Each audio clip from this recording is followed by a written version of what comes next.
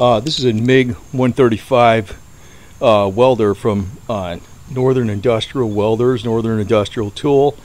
And actually I got this over 5 years ago, and I checked it about 4 months after I got it. Didn't work, and I never bothered to send it back, and I was gonna throw it away, but then I got curious. Yeah, I know, a little crazy, but basically I'm gonna go through troubleshooting this welder. Even though I don't know nothing about welders, I know a lot about cars, well, quite a bit about cars.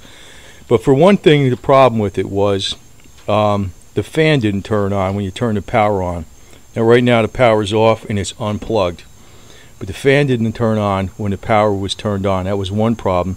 The other thing is the wire feed motor wasn't working.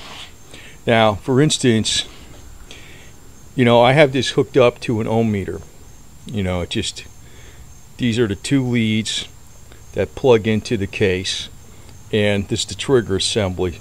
So if you're going to check the you know, wire feed, what you would do, in other words, the trigger, to make sure it's getting power to the contacts when you pull the trigger.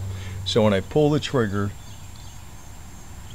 you can see it's got conductivity, so the trigger is working fine. You release the trigger and it goes back to infinite. So that checks the trigger. I figured it was fine anyway because it was making a clicking noise.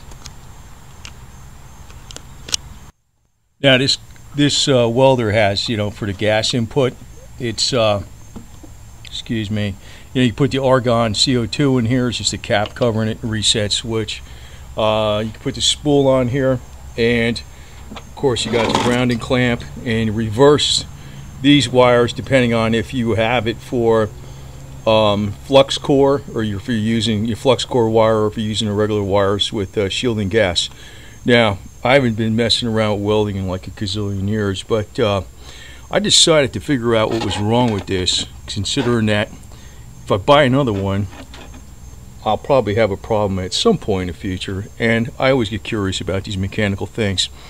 Now, obviously I don't have the wire fed into here, but the motor's not pumping, you know, it's not working when you pull the trigger, so nothing's turning at all. Now, one other thing that was wrong with this was the fan wasn't working in the back too. There was actually two problems. The wire feed motor wasn't working, and now if you turn it on, you can hear the fan motor working, so that part's fixed. The other thing I like about this is, you know, there's no wire in here obviously, but just to show you it works, you know, it works. So the tip gets hot, you pull the trigger. So the only thing that's not working is this wire feed motor. So I'm going to check that and check various connections in here.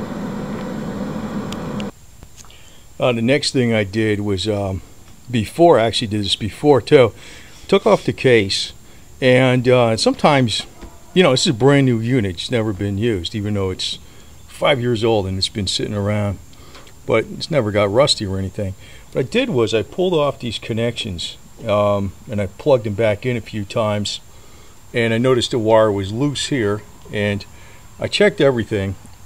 And also what I did was I put an ohm meter across everything. In other words, check from here to this, from this wire to the top of the nut, make sure it's got, you know, conducts electricity, everything. In other words, from this wire, wherever it goes to, check where it's connected to. In other words, check this back to here, and, you know, I'd re-plug in all these different things, and that's how the fan started working again. But what I've noticed is, well, I noticed that the power, there's even if I apply power to this motor directly, the wire feed motor directly, it does not spin, and I think it's around 12 volts. So I experimented with about 10 volts, and I tried 36 volts, nothing, it didn't spin. Wasn't jammed up, took the gearing out, the gearing wasn't jammed up, so it's probably the motor itself that's bad. But what I want to do is recheck that, and I noticed these last two end wires on here are to the little wire feed motor, and I want to do is check to make sure that when I turn this unit on and pull the trigger, that it's getting voltage. It should be getting about 12 volts approximately to that motor itself. So then if the motor's getting voltage, then the problem is the motor itself, the little wire feed motor, and just get that replacement part, put it in, it should be okay. But I think it's good to actually learn how something is comes together so you can actually fix it, because no matter what, you're going to have a problem at one point in time, and you're going to be dealing with it at one point in time anyway. So this looks like a fairly simple setup. Now obviously the power's disconnected and everything on this, but a lot of times if you just keep disconnecting the wires, pulling them out, and I got these on here real tight now, they're kind of hard to disconnect, and just keep putting it back on and just keep plugging these back in a few times. It could be like it's not making good contact, because it's very simple. There's very simple setup in here, and it has had no use. So here's where the leads come in from, you know, from like where your trigger is, and you know, I just double checked everything from where they go to, and with the ohm meter. So the next step is to check for the proper voltage getting to the motor itself.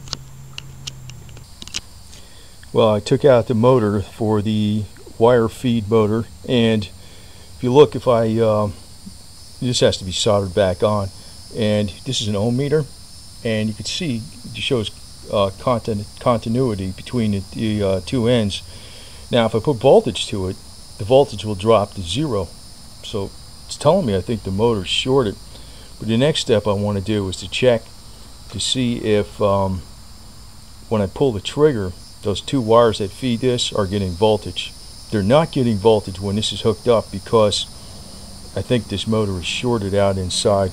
I might try to take this apart and see what happens. Well, I have the meter hooked up to those two wires that run into the motor, the wire feed motor, and the meter set on voltage, and I checked it against a 9-volt battery to make sure it's reading correctly, and it reads either way. Whatever way the polarity is, this meter will read. It's a cheap one, but it works. And it read, I have it on the right scale, so if it says 9-volt battery, it reads 9 volts. So I turn the machine on and pull the trigger. No voltage. So besides the motor fried, I think there's something else wrong with this damn thing. So I don't know if I'm going to bother fixing it or not, because the motor's about 50 bucks and a whole new one's like 300. So we're just going to use this thing for parts if it's any good for anything.